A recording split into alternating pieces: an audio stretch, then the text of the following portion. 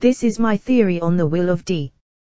The will of D is the inherited will, passed on from one D on to another upon their death until that will is accomplished. Each D has inherited a different will that once belonged to another D, and with it a mission that spans back up to 800 years. The will originated in the ancient kingdom, the home of the Ds.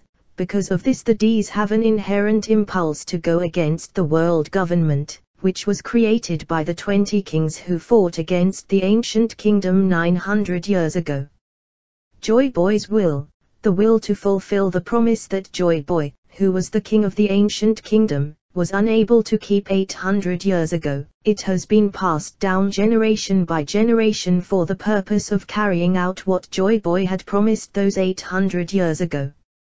Roger inherited Joy Boy's will and the ability to hear the voice of all things, allowing him to read the Poneglyphs, the messages from 800 years ago left to guide the inheritors of the will of D to their destination, the location of the Rio Poneglyph, Raftel, which contains Joy Boy's promise.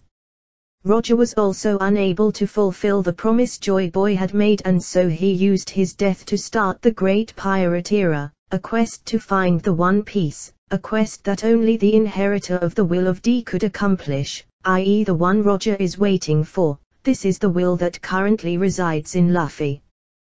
Joy Boy is the meaning of the D, as the D is just a sideways smile, the symbol of joy. Some of the details in this theory build upon information from other theories. Please check out my other theories for a better understanding, in particular the One Piece and Void Century theories. Please like, comment, share and subscribe for more One Piece theories.